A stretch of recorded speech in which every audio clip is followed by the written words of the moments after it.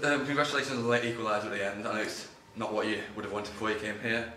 I'm assuming it's a very frustrating game for you to watch. What was your views on the game? Yeah, hey, a point's all right at York City. You know, York City are a big club in this division, and that's 8 games unbeaten now in the league. You know, that's an unbelievable. 5 wins and 3 draws is an unbelievable effort from my group of players and my staff. So hey, not disappointed, but I think you'd be referring to the amount of chances and the way really it feels that we dominated the game. So we've hit the bar, we've hit the post, and we've had good appeals for penalties, but I'm delighted with the way the players just went and kept driving on, never gave up, and got at least at least a share of this sport. And maybe deserve more.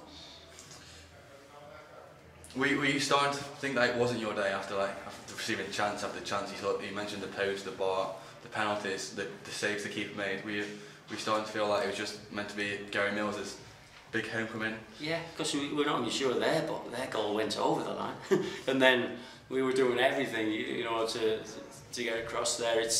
But my players gave me real confidence and belief. So there came a point, out there when you maybe frustrated 0-0 when we're not taking advantage of the one-on-ones that we had and the chances.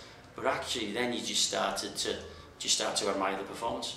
Start to become proud of the way that your players just decided that they wouldn't take defeat and just carried on. So that actually on the sideline, when your team's playing well, you actually do just relax and know, hey, we must be doing some things right. And I was just more pleased for them in the end that they got the point. You mentioned that you saw the York goal go over the line. Did you actually see it go over the line? No, so that's what I'm saying. I think there must be a lot of doubt whether it's over, but it went for them. I think there's a lot of doubts around the place. There was a lot of blank stares from York fans and management team and their bench when we weren't given the penalty. But we're not here to make excuses. We'll look at the fact that we left somebody free for their header for their chance, and we'll go and work on taking more of the chances that we've created.